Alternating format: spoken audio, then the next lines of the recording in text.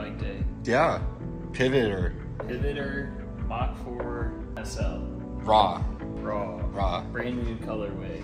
That has no paint. Or is it an uncolorway? Because there is no color. It looks like there's just no color on this thing. It's colorless. It looks like carbon, the sunshine. No. One day.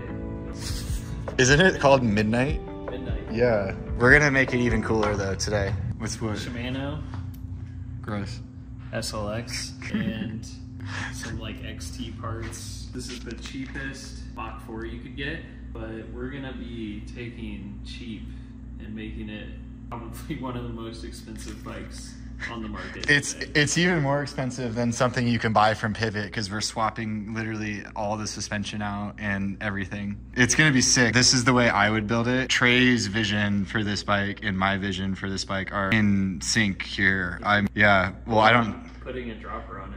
You would always do that, but I wouldn't always do that. Well, you can take it out if you don't like it. Yeah, you need a We're dropper. going dropper. This is a 150 mil Axis reverb on a large, so I got him the 150. I usually run the 125. That's the only thing that's different. Stock build versus expensive build. First thing we're weighing is the Fox 34. Performance step cast, still a good fork. It's a good fork, but RockShox will be gooder. This weighs 3.59, and then RockShox Blue Boy. weighs significantly less. What if it's heavier? 3.24. So somewhere between a quarter and a half if you're good at math.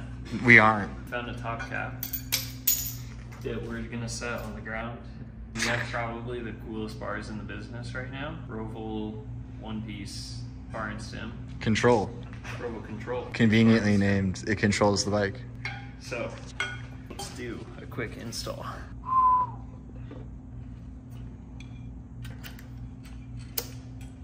Riding brakes on this bike is super chill, actually. It's like the easiest ever. Like so smooth. You're missing a Don't piece. forget all the pieces. Yeah. There is a weird like little rubber piece right there that Pivot uses. To me, that seems like a good idea. It's a good idea. I think it keeps the dirt out of your headset, which is a cool thing to do. Bars on. Match it. Color matched. Color match. Midnight. It's almost like the same company think who that- made it. Yeah. That's a lot of... What do you mean? It's fine. There's not a lot of headset showing. We'll put a bolt in it and it'll work. Yeah. I think it's okay. This is so tall. Oh, is that it the why? stem? What is going on here, Trey? Do you want to put a different stem on it? Yeah, hold this 1 second.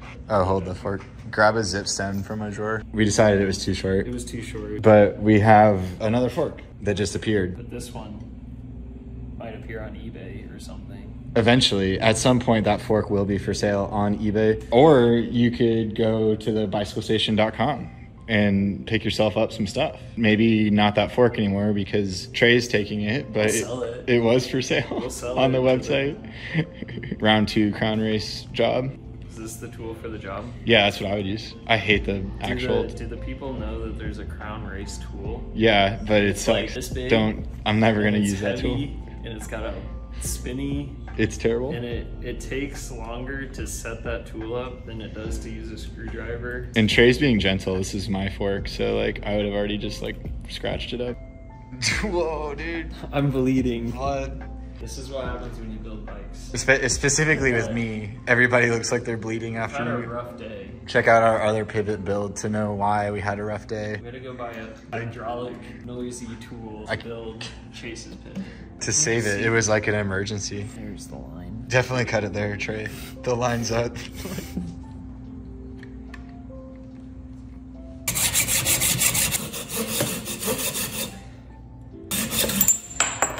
How dull is that blade? Jesus. Oh god. I'd be sweating. They see that? Yeah. They better have HD something television. Longer steer tube. And we're also switching to a 2-piece bar and stem. We're talking about gravel. Gravel. It's the most important race of the year, y'all. The hitters will be there. Yeah, that's all. It's World Tour pros. Gavin Good. Gavin's been in like 1 or 2 videos, yeah. Without cool color coordination, I don't think we could actually function as a bike shop. Because this isn't a 4mm, this is a yellow. That's the yellow one. We know what that means. S-Works. S-Works. looks actually really sick on this bike. S-Works, carbon control, 2-piece bar. Then we just found this stuff on the floor. Yeah. Like you do. Like you do at most like bike shops. This is probably my favorite part of this build. Got the new Zip eye tops with blue colorway to match the fork and the shock that we're gonna be putting on there. It all matches. I'm probably most excited about these wheels because of the tire whiz. It's such a dumb thing that ends up being such a It's important. gonna be so useful. I think it is useful. I use it every day. Whiz-em. We whiz. I was gonna buy a different wheel set and then just buy tire whizzes and put them on because you can do that. But the tire whizzes are out of stock until like January. So the best way to get them, Only exclusive limited you edition. gotta get the high tops. Matchy match. Blue on blue. We had to switch the hoses. It wasn't long enough. Nothing's long enough on this bike for Trey. You would think, honestly, most people would look at me and you and think we're the same height, but for some reason we're not. Not even close. We're gonna use the Fox suspension mounting hardware. Yeah. We're gonna put this Sid Lux rear shock on instead of the Fox float that it came with. Purely aesthetic. Because it's blue. That's Just what I like mean, it's blue. like those wheels. We're gonna have the, oh gosh, blue on blue on blue. This is a secret, but the Fox stuff fits the RockShox stuff. It's almost like they don't want you to know that. I've used the Fox mounting hardware. Like, it's easier just to use what your bike came with, and then like if you need to replace it at some point. But Does Pivot say you can run Fox because none of their, or run RockShox because none of their bikes come with RockShox? actually, yes, they do. They do. Part of the reason it doesn't come with RockShox is just because they're friends with Fox. They like are located really close to the Fox headquarters, and so they do a lot of R&D together for stuff. But we're friends with RockShox and SRAM, so we are going to do SRAM Pivot. Yeah, I've seen some other pivots with RockShox before, so I don't think it's that weird. I was just asking you a trick question. I didn't know I was getting tricked. Yeah. Have you done Leadville? Yeah. When? 2019? 2019. Did you have grit and determination? I think so. Did you persevere through and get a belt buckle? Yeah, it's For free? For free. Whoa. I need to hang it back up, but Should I put mine in a box like that? I did because I wanted to hang it up, but I didn't want people to like touch it. They can touch the box. Do you think I can do Leadville on this bike? Yeah, I thought that's what the plan was. Oh. Didn't they like make it harder to get into the Grand Prix? Yeah, they told 5 more people you're not coming this year. Brutal. Only 30 were allowed instead of 35. We want everyone to see Pivot's design for shipping, because we've showed like Trek's Project 1 where you like open it up and it's like Apple product unboxing. This is literally how Pivot shipped all of the parts. They come in bags. Like this bag has a saddle.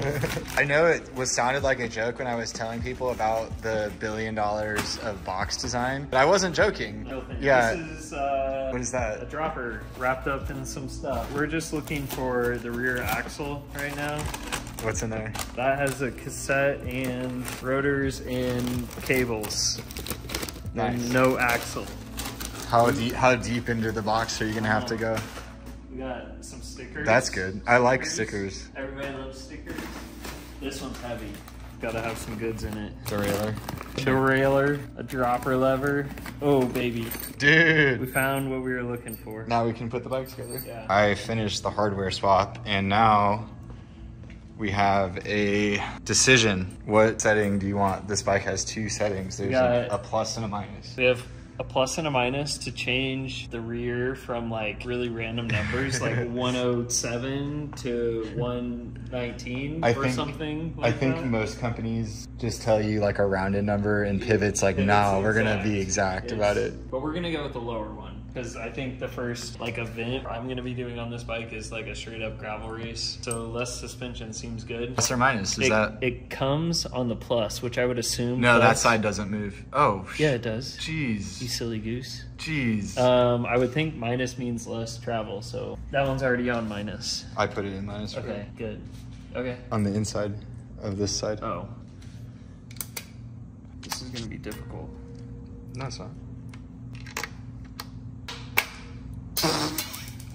That was almost a success. I could It have was probably told close. you that was gonna happen. Okay. Cool. Found my orange boy.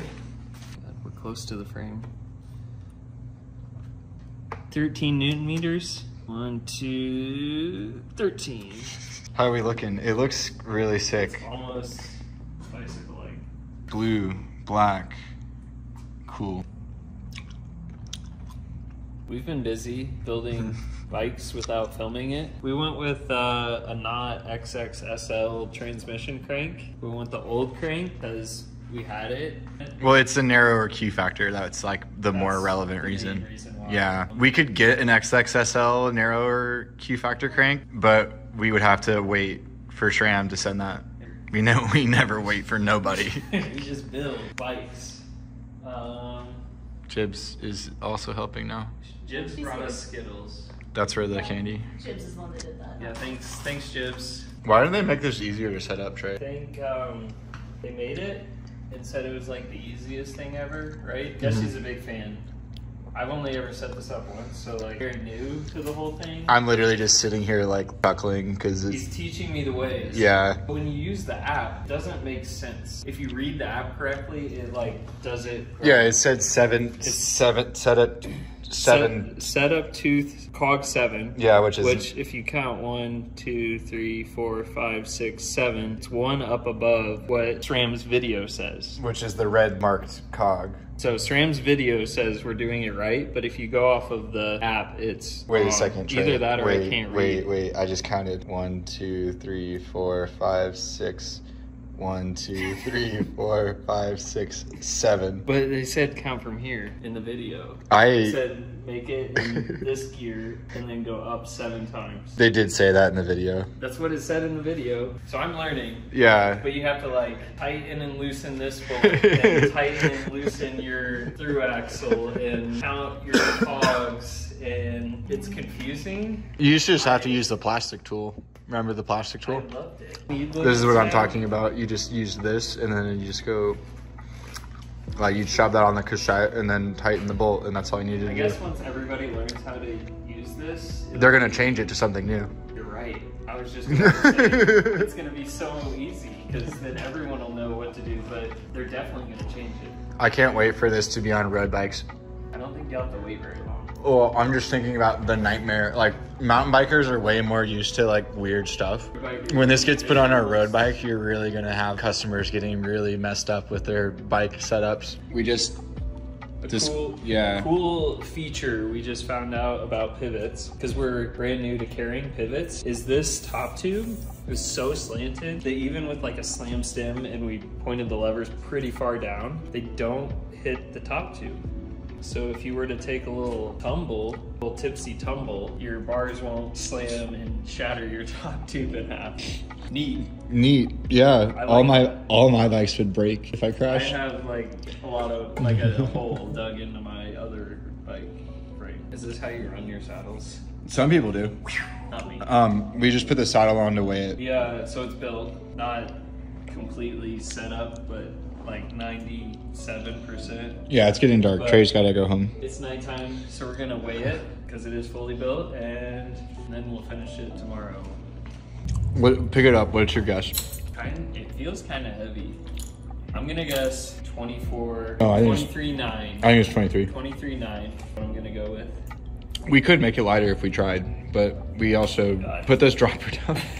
Like, just physically put the dropper down and then weigh it. Okay, it's like bouncing between 23.9 and 24.1. So I'd say like 24 on the dot. I think it's 23.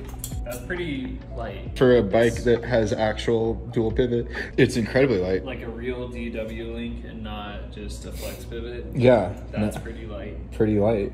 I'm a big fan.